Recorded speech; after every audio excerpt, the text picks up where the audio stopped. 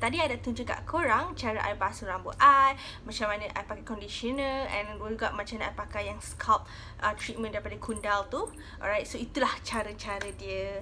Okay, I also ada bagi tahu kat korang additional steps yang I buat, iaitu I hanya basuh rambut like 2 kali sehari, and I juga makan 2 biji telur setiap pagi. I tak pernah miss benda ni kecuali masa time puasa. Okay, puasa I makan lepas berbuka lah. Telur tu I tak suka telur kuning, jadi I hanya makan telur putih. So up to you guys kalau korang nak pakai telur kuning. Tapi dia cakap kolesterol dia agak like tinggi I rasa. Tapi up to you guys. Macam ni, macam I hanya suka makan telur putih. Okay, so itu dah first step. Second step, okay, the third step is produk yang korang pakai. So macam mana korang nak control hair fall kan. So itulah cara-cara I tunjuk korang macam mana I pakai. Review pasal produk tu. Alright, so the first product yang I pakai is Kundal Shampoo, Scalp Care plus Caffeine Shampoo, and ini adalah untuk hair fall control. Alright, so I pernah buat review pasal shampoo ni. I memang suka shampoo ni. It's the best. It's from Korea, Kundal ni. And scent yang I pilih sekarang ni is baby powder. I tak jumpa scent yang lain, I hanya jumpa baby powder. So scent baby powder ni bau macam bedak bayi. So memang sebiji macam bedak bayi lah, I boleh cakapkan. And then it's 500 ml. So harga dia it's a little bit pricey daripada harga Kundal yang lain. So harga dia is RM38.90. And then dia free paraben, those kind of chemical, semua dia free. And bila korang pakai benda ni, korang punya kulit kepala akan rasa macam a little bit mint. Okay, tapi tak kuat sangat. So it's kind of nice, I suka. Whether dia berkesan ke tak, Alhamdulillah, it's really good. Okay, super good. And I'm surprised sebab I ni pakai 2 minggu and I tak sabar nak buat review pasal benda ni sebenarnya. So actually I buat benda ni sebab one of the comment recommend like to buy this thing and nak tahu review pasal benda ni. Dan masa pergi Guardian, oh by the way, korang boleh dapatkan benda ni kat Guardian. So I pergi beli benda ni. It's really good. I'm actually quite amazed of dia punya results. Korang pun dah nampak gambar tu kan. So it's really berkesan. Okay, so this is the first one yang I pakai. Alright, conditioner I pakai Botaneco Garden daripada Trial Oil Conditioner Hair Fall Control. Okay, kenapa I tak pakai Kundal punya conditioner? I mean Kundal punya conditioner is good, tapi sebab I pakai this brand, okay, dia punya shampoo and dia punya conditioner, and I tak suka sangat shampoo dia, tapi I suka sangat conditioner dia. Conditioner dia memang melembabkan rambut. It's so good. So that's why I mixkan a little bit Kundal dengan Botaneco, especially for the conditioner. I pernah buat review pasal benda ni. I akan drop the link kat bawah untuk korang tahu lebih lanjut lah pasal review untuk brand ni and conditioner dan shampoo dia. Okay. Oh, I akan juga drop the link kat bawah for ada Kundal punya range. Bukan Hairfall, tapi ada normal shampoo punya. Okay, the last one guys. Amazing. Nak cakap dengan korang. Okay, last one is Kundal Head Spa and Scalp Scaling Water Treatment. So, I dah nampak tau banyak kali. Tapi I macam tak tahu nak beli ke tak nak beli ke. I macam like 50-50.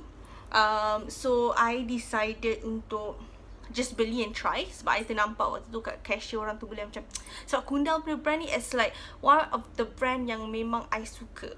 And it's the brand yang I dah beli banyak kali and I tak nak tukar brand lain. So memang I percaya brand ni. It's really a good brand. So that's why I decided to beli. Okay, also one of the reason I beli pun sebab I tak tahu lah, maybe sebab I dah lama duduk rumah ke, I tak tahu kenapa tiba kulit kepala I rasa macam a little bit gatal tau certain period. And dia tak ada dandruff, dia macam maybe berminyak ke, tapi I takut lah dia jadi ke arah macam tiba-tiba kelemu banyak. So that's why one of the reason I beli benda ni jugalah. So korang boleh dapat kat Guardian Malaysia juga. Okay, dia 300 ml. Harga dia I beli time promotion. I tak ingat berapa original price dia, tapi masa I beli kat promotion, I rasa dah harga dia dalam RM19. I think harga betul pun dalam 38 tak silap I. Tapi I beli time promotion lah, so it's like RM19. Okay, okay, first I pakai benda ni I akan bagi review yang jujur. First I pakai benda ni, I macam air kot. Bau pun macam okay, macam tak ada bau sangat. Tapi guys, bila I pakai, dia rasa mint tau. And then like I ada tempat yang I gatal tau, dekat sini. Part sini selalu I garuk tau, macam sangat gatal kat sini. And then I letak, and then hari yang sama juga I rasa macam gatal tu dah tak ada tau. Rasa macam fresh gila. Sebab dia rasa macam mint, cold kat korang punya, rasa macam fresh gila.